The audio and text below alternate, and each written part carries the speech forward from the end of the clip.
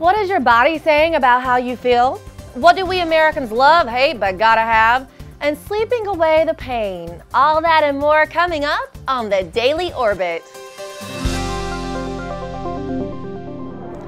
Hello and welcome to the Daily Orbit. I'm Emerald Robinson.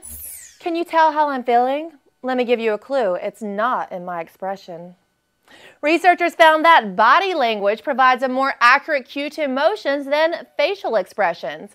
In the study, participants were shown photos of people in intense emotional states.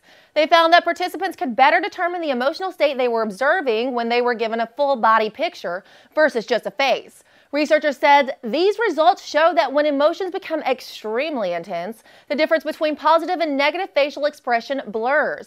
Scientists are hoping these new findings may be able to help individuals with certain medical conditions like autism, who struggle with recognizing facial expressions but could be trained to process important body cues. And this one is so me. One day I love my iPhone, the next day I hate it. But then I really love it. It's such a love-hate relationship. Well, it turns out most Americans feel the same way. A new Pew Research study reveals some interesting numbers.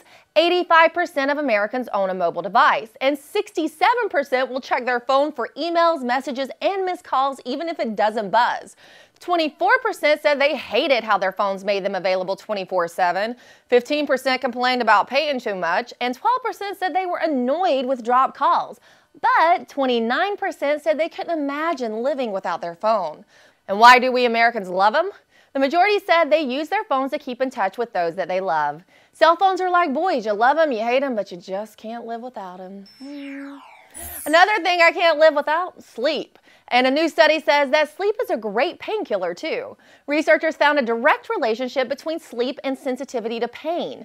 In their study, they found that participants who slept for 10 hours per night were able to keep their finger on a heat source 25 seconds longer than those who had slept for 8 or fewer hours.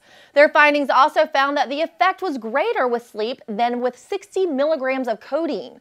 But doctors say if you're already getting 8 hours of sleep, you probably don't need any more. If you're getting 6 hours or fewer a night, try and get to sleep earlier whenever possible. My question is, how did they talk people into putting their finger on something hot? And a lobster can no longer hide his age. Scientists believe that lobsters can live up to 100 years old, but up until now had no way of telling the actual age of a single lobster. New research has revealed that lobsters, like trees, have rings hidden on their bodies that can be counted to determine their age. Scientists had thought there was no way to determine lobster age because, like other crustaceans, they molt and shed all calcified body parts that might record annual growth bands.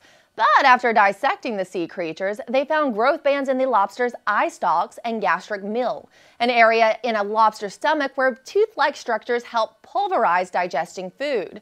Scientists say that being able to determine their age will improve stock assessment and ensure sustainability. I'm just glad we don't have rings that tell our age. And a new cosmic find might be throwing a rock into the common theories of the formation of rocky planets. Using the Atacama Large Millimeter Submillimeter Array, or ALMA, astronomers found a dusty disk encircling a brown dwarf star that contains millimeter-sized solid grains like those found in dense disk around newborn stars. Scientists had previously thought that these grains could not grow around brown dwarfs because the disks were too sparse and moving too fast to stick together after colliding. The increased resolution provided by ALMA also allowed scientists to detect carbon monoxide gas around the brown dwarf, marking the first time cold molecular gas has been detected in such a disk, indicating the disk is much more like ones around young stars. Scientists say these findings challenge theories on rocky planet formation and suggest that rocky planets may even be more common in the universe than expected. Well, that does it for today's Daily Orbit. We'll see you right back here tomorrow.